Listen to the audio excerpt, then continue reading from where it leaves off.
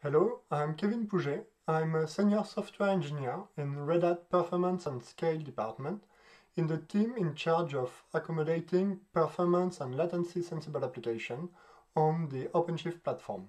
Hi, I'm David Gray, an associate software engineer at Red Hat in the same team as Kevin. In this presentation, titled Benchmarking HPC Workloads on OpenShift, we will discuss using OpenShift Container Platform for deploying high-performance computing applications. In particular, we will discuss the Kubernetes operators and tools we used to set up a proof of concept of running and benchmarking two scientific applications on OpenShift. And then we'll go into the performance results we collected. So, first of all, let me introduce why we want to run HPC applications on OpenShift.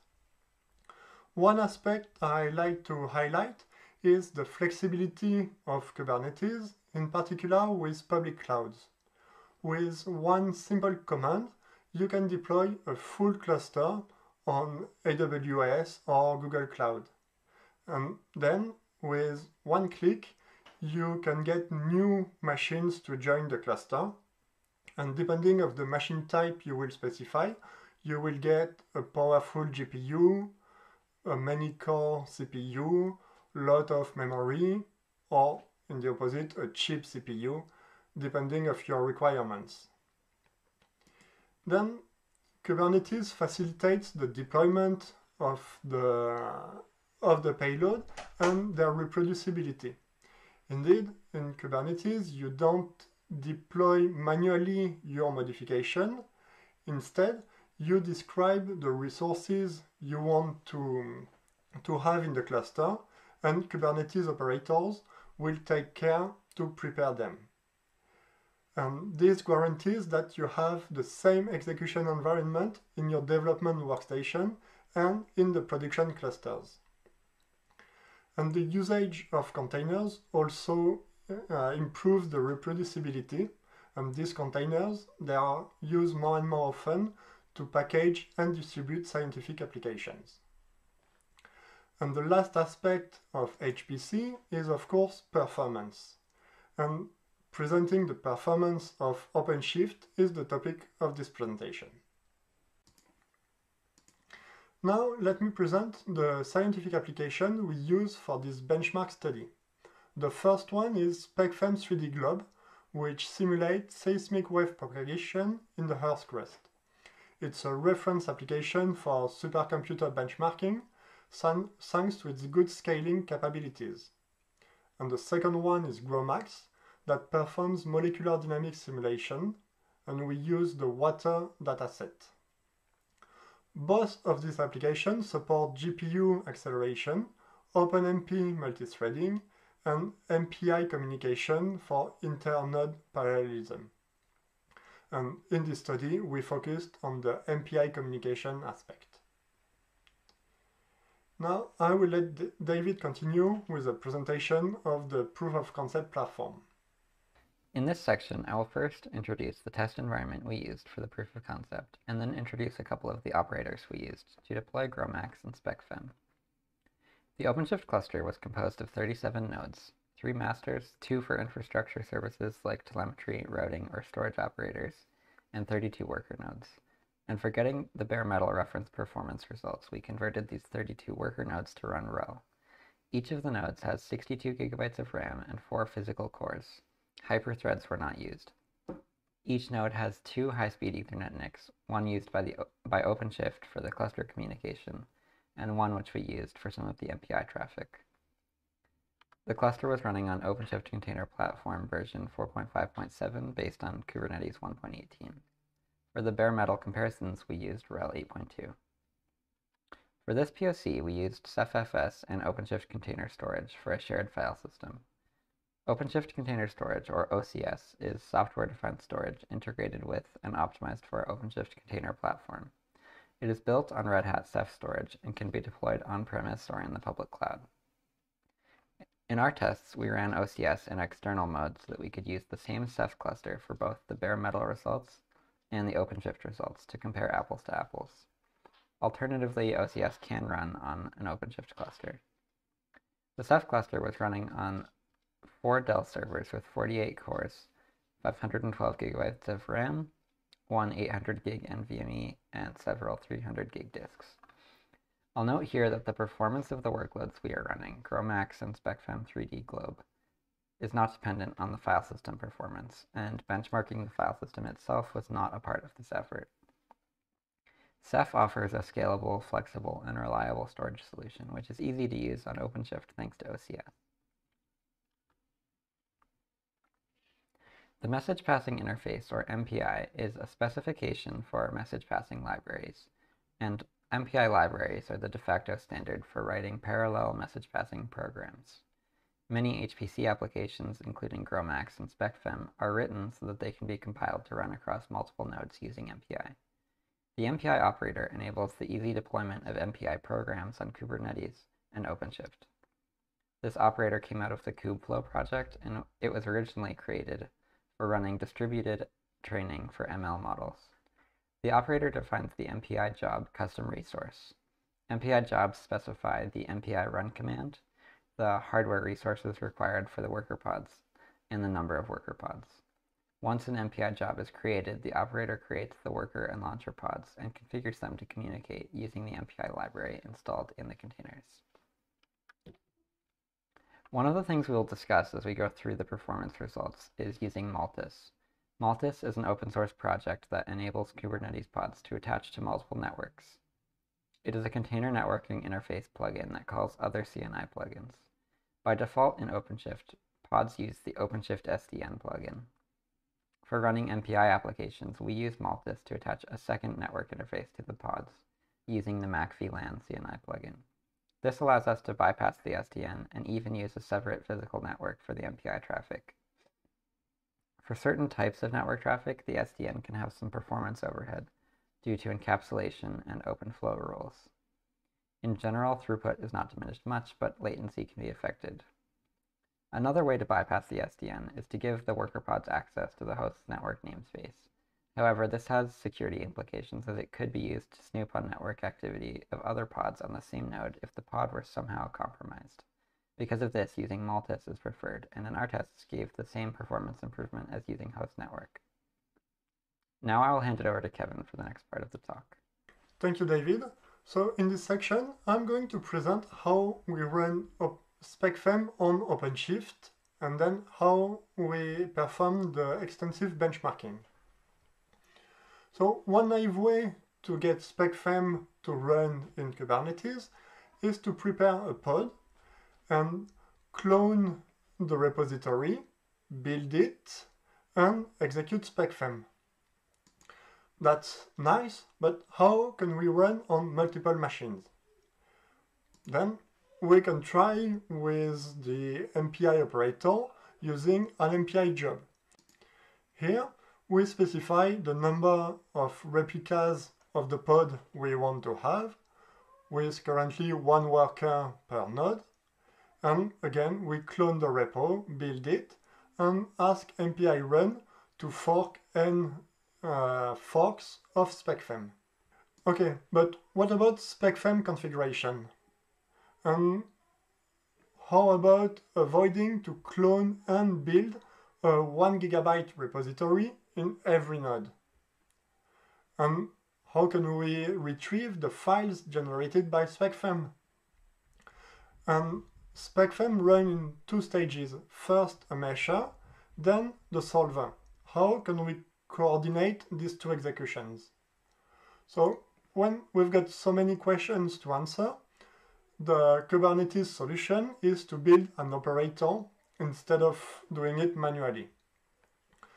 So this is what I'm going to present in this animation.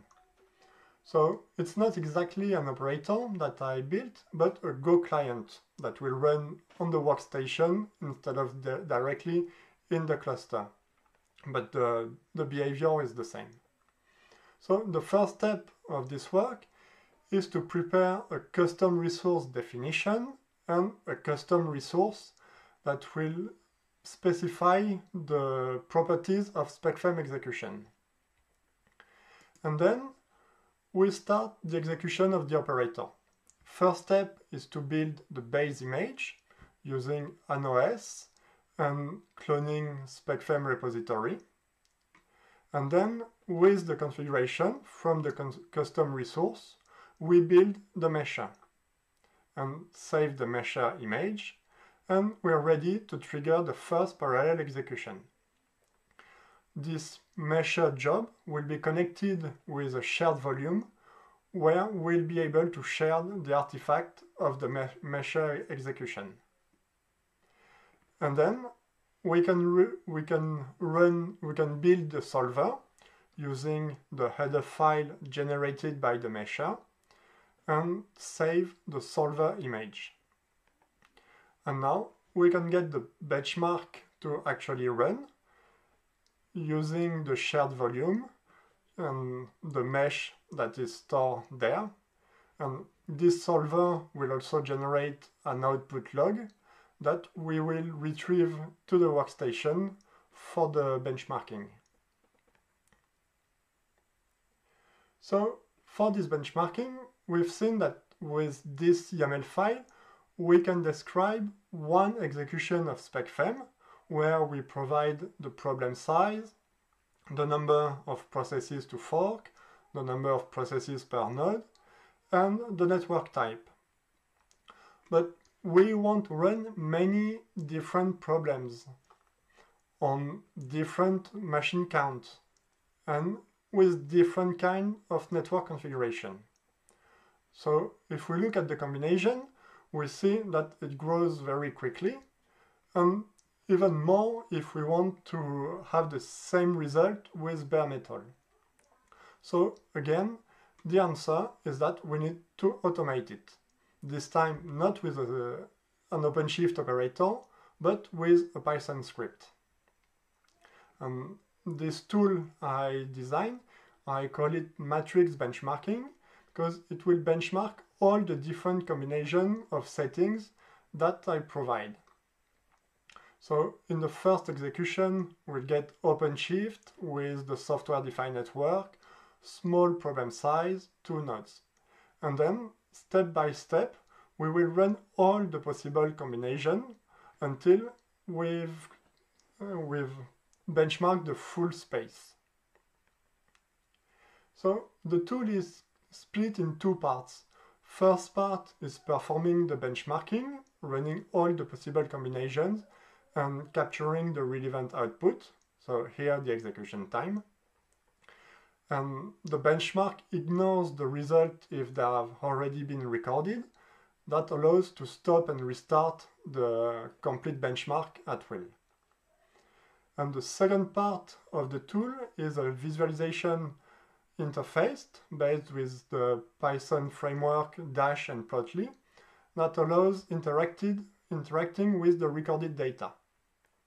And the framework allows the developers to focus on the coding of the custom visualization, and the parsing and code selection will be reused. In the following section, we'll see an output of an example of this benchmark, where we collected more than 180 measurements only for Specfem. So before going in depth in the results, let me summarize where we are now. So we've got an OpenShift cluster with 32 worker nodes that can be converted to bare metal to reuse the same hardware. And we have 3 different network configurations. The default software-defined network, which is shared with the rest of OpenShift but secured. We've got the host network flag, which also uses the shared network but without any security. And we've got Multus that allows us to use the dedicated network. And then we've got the 2 scientific applications, Specfem and Gromacs, that can run on the OpenShift and bare metal clusters. So let me present the benchmarking results, and I'll start with some micro benchmark figures. So we wanted to understand the different performance of the 3 networks. So we run MPI micro benchmark that measure the latency and bandwidth of MPI peer-to-peer operations. And in the graph, we see that the software-defined network has poor performance in terms of latency and bandwidth, whereas Multus, bare metal, and host network have exactly the same results. The software-defined network poor performance are expected because of the different encapsulation layers for security and routing.